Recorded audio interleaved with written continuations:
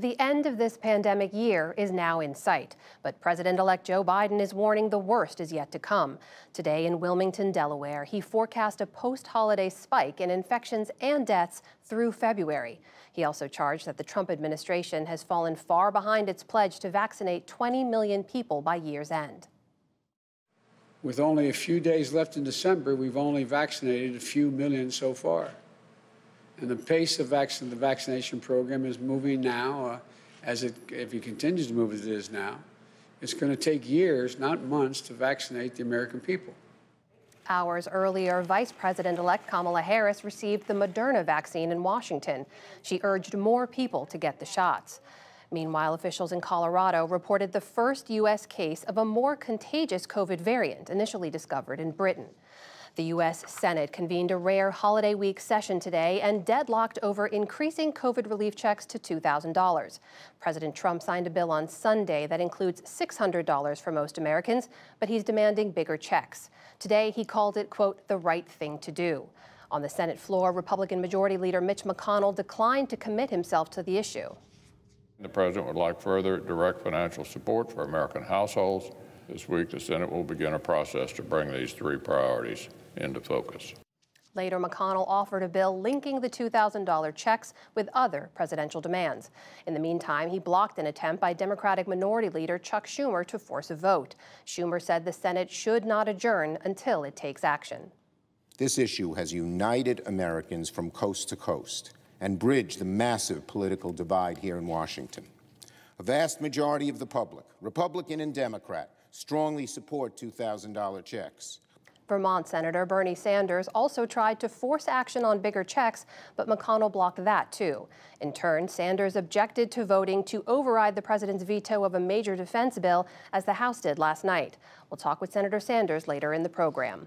The president today lashed out at Republicans for opposing his veto of that defense bill. He tweeted that, quote, weak and tired Republican leadership will allow the bad defense bill to pass. He opposes the bill because it strips Confederate names from military bases and does not strip liability protections from social media firms. A federal judge in Georgia has blocked efforts to prevent some 4,000 people from voting in next week's U.S. Senate runoffs. Two counties had planned to make those voters prove their residency after a lawsuit by a conservative group. The runoffs will determine control of the Senate. The U.S. Justice Department will not bring federal criminal charges in the killing of Tamir Rice in Cleveland.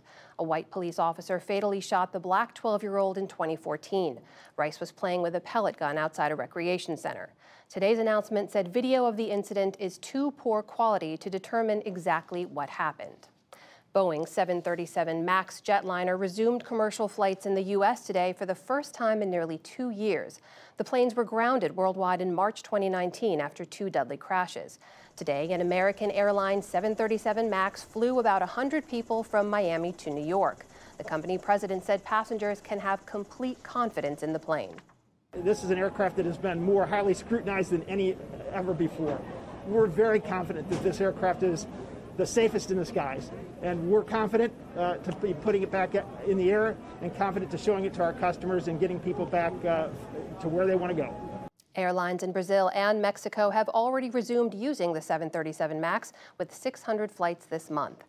New federal dietary guidelines out today say no candy or cake for kids under 2. They also recommend feeding babies only breast milk for at least their first 6 months. For adults, the guidelines continue previous alcohol limits, no more than 2 drinks a day for men and only 1 drink daily for women. On Wall Street today, the Dow Jones Industrial Average lost 68 points to close at 30,335. The Nasdaq fell 49 points and the S&P 500 slipped 8. And famed fashion designer Pierre Cardin died today. His futuristic avant-garde designs revolutionized the fashion industry starting in the early 1950s. He summed up his view on fashion in an interview last February. Copying is not creating. It's making something different, a different sensitivity. It shows what I have inside me, my psyche, my will to create the shapes, the fabrics, the colors as I feel them, and how I want to show them to people. Pierre Cardin was 98 years old. Still to come on the NewsHour, President-elect Biden's pick to lead the CDC on the surge of coronavirus cases across the U.S. The House overrides the president's veto as the fight over COVID relief payments moves to the Senate.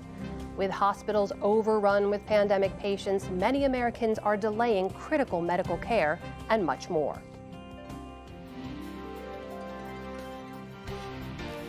This is the PBS NewsHour from WETA Studios in Washington and in the West from the Walter Cronkite School of Journalism at Arizona State University.